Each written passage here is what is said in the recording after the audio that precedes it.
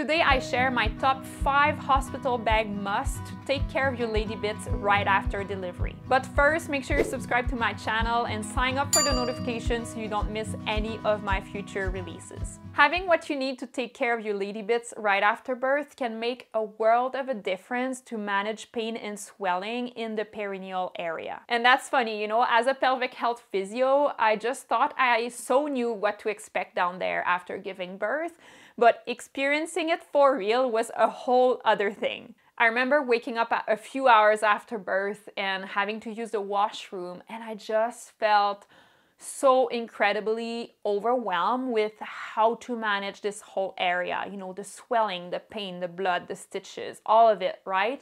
And I felt so grateful for being prepared and having everything on hand to deal with it at the moment. So today I'm so happy to share with you the top 5 products that made the most difference for me to take care of my lady bits after birth and feel comfortable. And I'll put the links for each product in the description below if you want to check them out. So the first thing I would highly recommend is a Peribottle.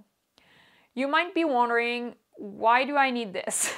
Well, because after a vaginal birth, you're going to be swollen down there. You may also be dealing with stitches from a perineal tear, hemorrhoids or anal fissures from your pushing stage.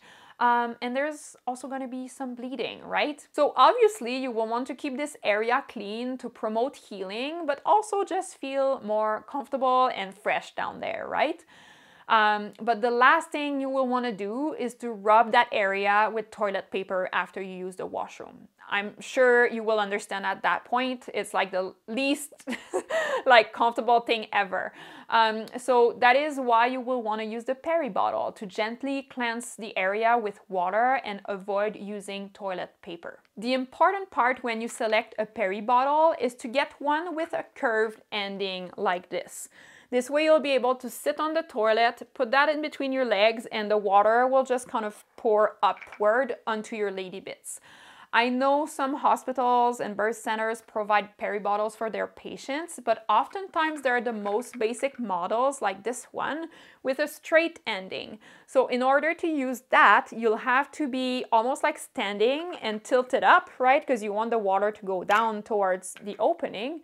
And then it'll just like pour all over the toilet seat and you're just gonna be frustrated with it and you'll stop using it. This is what's gonna happen. So that's why you really wanna use something with the curved ending so it's comfortable for you and it leaves your toilet area clean. To use the Peribottle, fill it up with water at the temperature of your choice. I know personally I really like warm water, but you may wanna try different temperatures and see what feels best. And you can also add witch hazel or Epsom salt to your water to promote healing and decrease pain and inflammation. Now you're gonna sit on the toilet and you place the Peribottle in between your legs and the ending should be near the perineum. And you're gonna press on the bottle to spray the water over the perineum, vulva area, and anus as needed. Then you're gonna pat dry the area either with a clean toilet paper or cloth. And if you want, you could also use a hair dryer if you really don't want to touch the area. You can use your Peribottle for as long as you want after birth and use it after number 1 and number 2. I think I personally used it for 3 or 4 weeks after birth. But some people may use it just for a few days, a week or 2, and some may even use it longer, right? If you've had an episiotomy and it takes more time to heal or a 3rd or 4th degree tear, then for sure you will want to use it maybe a little longer until it's comfortable. The second item I would recommend is Tuck's wipes. This is something you can get in most pharmacies or online. Basically, they're wipes that are pre-soaked with witch hazel, and witch hazel promotes healing. They are advertised to soothe pain from hemorrhoids, but they are totally indicated for perineal tears as well, just to overall soothe the area. You can use your Tuck wipes to gently wipe the area after using your Peribottle, for example. I'd say like more so in the second or third week after birth, because in the first week, the idea of wiping anything down there can be very scary and uncomfortable. For example, you could use it for like, you know, cleaning dry blood in the perineum area that the Peribottle cannot really clean properly. But some people also just leave the wipe there on the perineum to soothe the area and manage pain. You can simply replace them a few times a day or after you use the washroom. The third item I would highly recommend are the Frida Instant Ice Maxi Pads.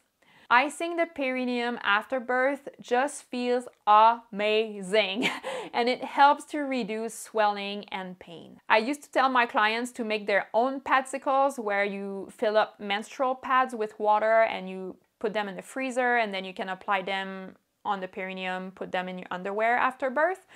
But after trying them myself, I actually did not like the sensation of being damp down there when the ice from the pads was melting.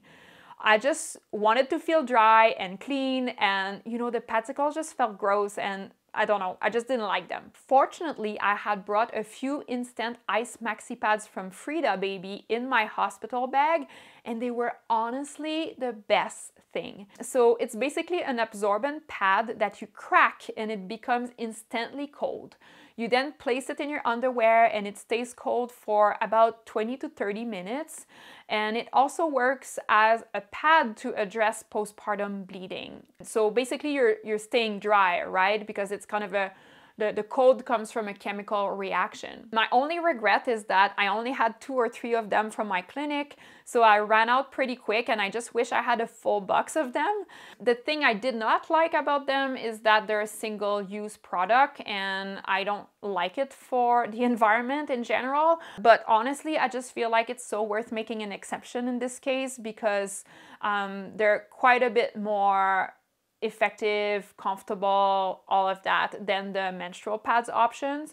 But of course, they're a little more expensive too. Otherwise, if you want to go for a greener option, I know of a product called Vagikool, which is a reusable perineal cool pack that comes with washable sleeves, and you can definitely like place it on your perineum on top of your pad. I was not aware of the existence of that product when I gave birth, so I can't tell you what I think about it since I haven't tried it myself. But if you go for it, you may want to have 2 of them so you can rotate them through the day and avoid like having to wait for the next one to be cold in order to be able to use it. The fourth item I would recommend is a sitz bath.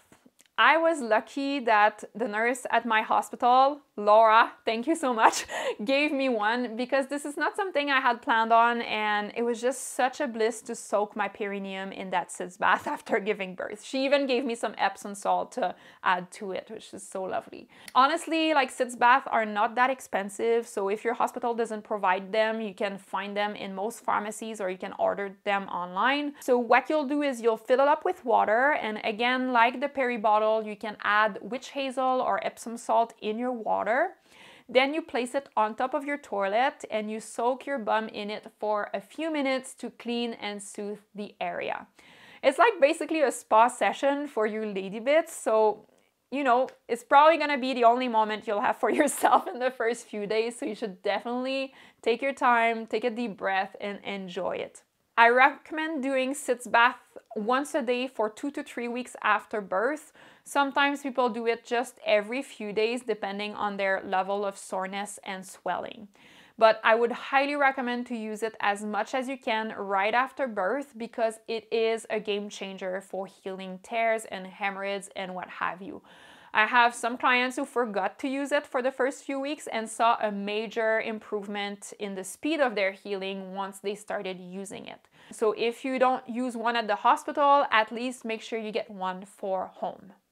And the last item I would recommend to bring in your hospital bag to take care of your lady bits after birth is mesh underwear.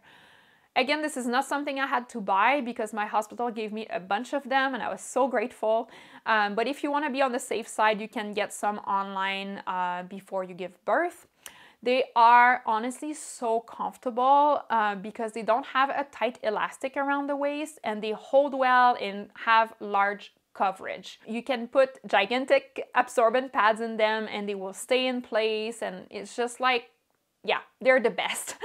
In terms of how many you may want to have, I would say probably 7 or 10 of them. Like, plan on using basically one a day for at least a week. And again, this is a single-use item, so you will throw them out after use. But if you're looking for like a more environment-friendly option, you could go for large boy shorts. Some moms use their partner's underwear, but of course they tend to have tighter elastics around the waist, so it may not be as comfortable as the mesh ones. Now, if you're interested in having a full comprehensive plan to prepare for birth and postpartum, I support pregnant mamas from all over the world in my online program so they feel prepared and confident for their birth experience and recover as fast as possible after birth. So if you'd like to chat with me over a discovery call, apply in the description below. I'll be super happy to chat with you. Now, if you have any questions about the items I recommend in this video, feel free to shoot them in the comments below and I'll happily answer them. Thanks for watching.